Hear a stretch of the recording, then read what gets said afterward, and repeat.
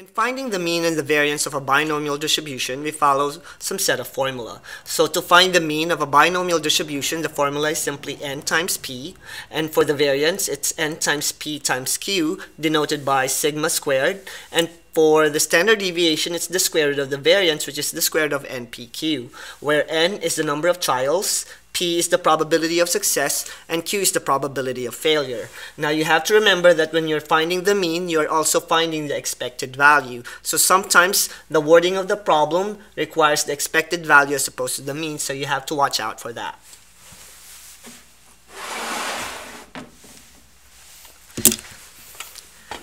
Now in this given problem, Michael makes 60% of his free throw shots.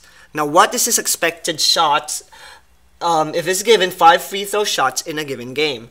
Now to answer the problem, we just need to organize our givens first. So n, which is the number of trials, is given by 5, or 5 free throw shots. His probability of success is also given, which is 0.60, with a probability of failure of 40%. Now to find the expected value, we're simply finding the mean of the binomial distribution. So this is a binomial distribution because it satisfies the 4 conditions.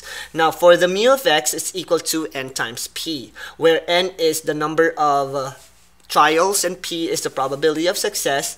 Multiplying it will give you 3. So there is an expected value of 3 shots for this given problem. So therefore, Michael is expected to make 3 shots if he's given 5 free throw shots in a given game. And we use the formula for the mean to answer this problem.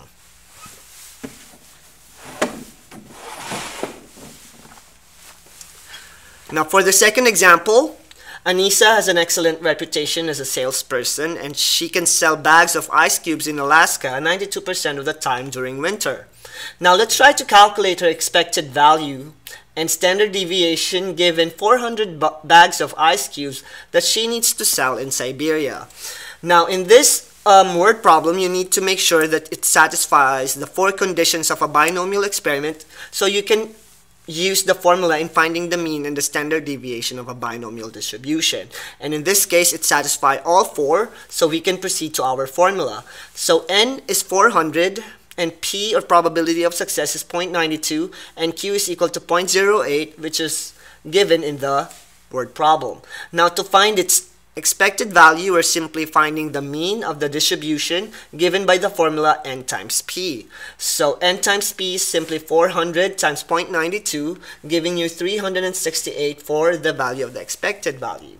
Now for the variance, it's simply n times p times q, so multiply 400 times 0.92 times 0.08, and you'll get 29.44. Now we are asked to find the standard deviation and not the variance, so what we need to do is take the square root of the variance, so we can get 5.43, making us answer the questions that's being asked for finding the expected value and the standard deviation.